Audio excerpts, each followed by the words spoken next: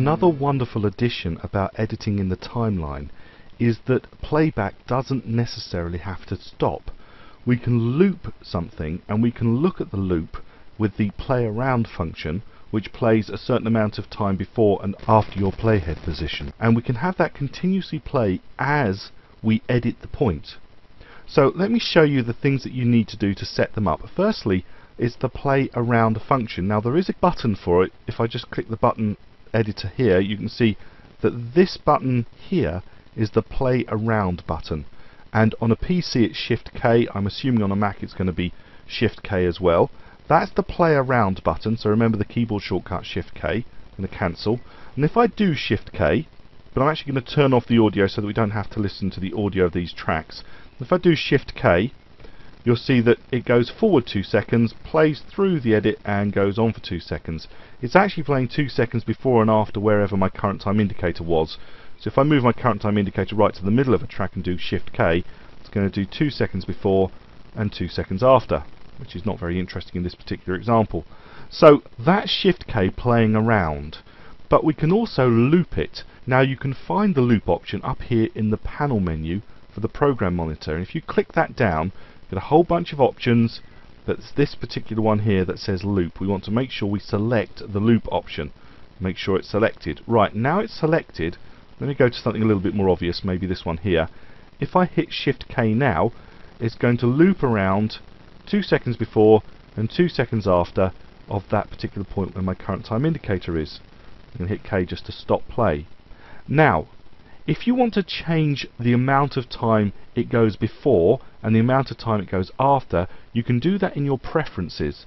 And it's found here. You go to Edit or Premiere Pro in Mac, Preferences, and go down to Playback. And under Playback you have something called Pre-roll, which is how long it rolls before it's supposed to start, and Post-roll, which is theoretically how long it rolls after it's finished. So it's pre-roll and post-roll, and if we change these, I'm going to change them to a lower figure, 1 second before, 1 second after.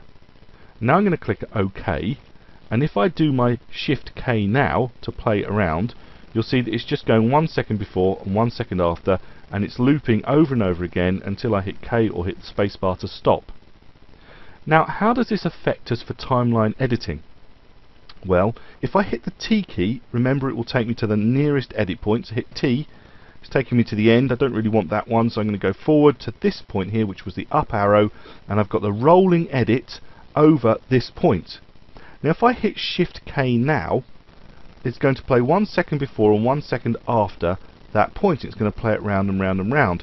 But also, if I hit Control left arrow, I can shift the point where this edit starts. And if I hit Control Shift left arrow, I can move it forward by 5 frames at a time. And I can do Shift or Control right to go the other way. Now it will come to a point whereby it doesn't have any more footage, in which case you get to this bit where it says Trim Media Reach Limit of Video 1. So you can't go any further, but I can go the other way. I'm holding Shift Control, which is actually taking me out of my play around range, so I can only just see it. Come back a couple of times so I can get a better view. And if I wanted it to trim further, I could actually stop, make sure I'm over that trim point again, and then do the Shift K to get the play around. Again, I've reset it, and I can work out what I want and edit it. So not only can you do timeline trimming, you can actually do it dynamically, and you can choose how long it will play for through the preferences.